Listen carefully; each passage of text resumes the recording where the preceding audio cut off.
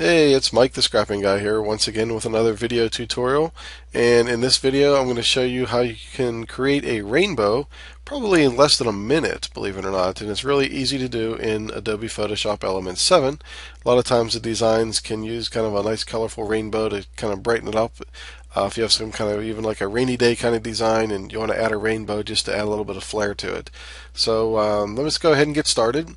What I have here is just a normal 12 by 12 blank graphic setup. And the first thing I need to do is go and create a new layer on top of that background layer. I'm going to head over to my rectangular marquee tool, and I'm going to create a rectangle that's about an inch deep or an inch down and all the way across to the end of the paper. So we now have the marching ants of our rectangle. I'm going to come down to my gradient tool, click on that, and come up and choose the color that is the rainbow here. And I'm going to hold the shift key down and starting at the top of the rectangle, just kind of bring the mouse down to the bottom of the rectangle, and it'll go ahead and fill that up as a rainbow. But it is a flat looking rectangle. It certainly doesn't look like a rainbow just yet, only the colors do. So I'm going to go ahead and hit Control D, deselect everything. And now this is where we get kind of fancy. We're going to come up to Filters, go to Distort, and then choose Polar Coordinates. And what we want to do is make sure the rectangular to polar is the one that's selected, not the polar to rectangular. So I'm going to go ahead and hit OK. And within a couple of seconds here, boom, we have our circle, which looks like the bottom and top of a rainbow. So what I'm going to do is I'm going to go ahead, I'm just going to make a quick little adjustment here for the size. And then what you can do is go back to your rectangular tool, and you can actually take it, put it towards the bottom, hit delete, and there we go. There we have our perfect half circle rainbow in the rainbow colors that you can add to your digital scrapbooking layouts however you'd like. And it's kind of a cool effect, and it can easily add a little bit of color to your layouts.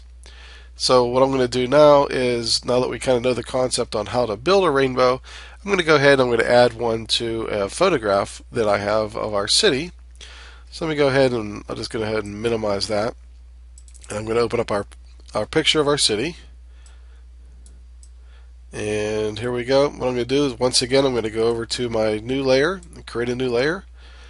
Go back over with my rectangular marquee tool selected. I'm going to go and I'm going to create a rectangle. Go back down to my gradient tool. My rainbow colors are already selected up there. At the top, I'm going to hold the shift key down, go down to the bottom of that rectangle, fill it up. There we go. And I'm going to hit Control D to deselect it again, Filter, Distort, Polar Coordinates, and hit OK. And there we have our circle again, which looks like a rainbow. And now what I can do is I can make adjustments so it kind of fits this design. And I can make it a little bit bigger. And bring it around here. And in fact, what happens is if for some reason it starts getting out way out and you can't kind of control it anymore, all you really need to do, let me go ahead and select that. All you need to do is hit the magnifying glass and hold the Alt key down if you have it set up to automatically be positive, or I'm sorry, zoom in. It'll change it to a minus, and zoom out a little bit. And I'll go ahead and select your rainbow. And now we can make it even bigger to make it fit in the design here. There we go. And I'm just going to have it go right into the middle of the city. Going to hit the little check mark, hit OK. Let me go and zoom back in.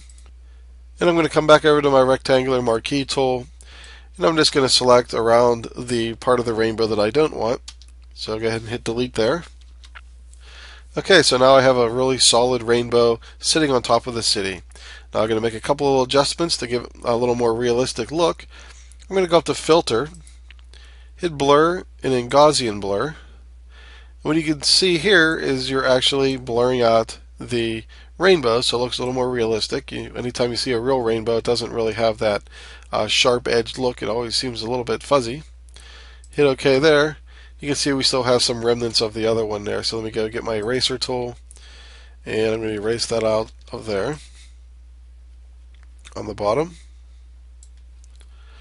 Now let me go ahead and zoom in. And another thing I could do to make it a little more realistic, it's kind of solid. Even though we blurred it, it's still kind of solid going through there. And most rainbows are a little bit see-through. So I'm going to make sure my layer of the rainbow is selected. I'm going to go up to opacity, and I'm going to bring the opacity down a little bit. Maybe down to about 60%. There we go. And then the last thing I need to do, I'm going to zoom in a little bit more where it comes down on these buildings, is I want to erase away where the rainbow is coming over top of the buildings.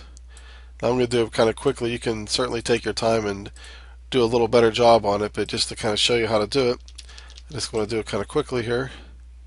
Make sure you get the edges.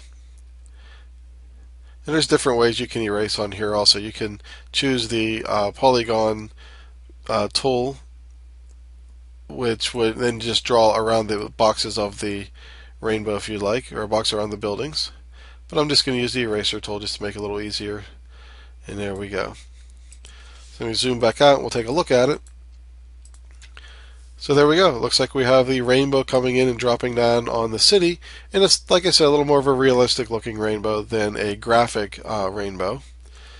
And one other picture I want to show you is a digital scrapbooking layout I created a couple days ago, also with a rainbow. Now this has more of a graphic kind of look to it, and I have the rainbow coming down on the pot of gold here. So once you have the basic understanding on how to create the rainbow, you can certainly do all different sorts of things depending on what your layout and you're trying to accomplish with it. So there you go. That's a really fast way to make a rainbow using Photoshop Element 7.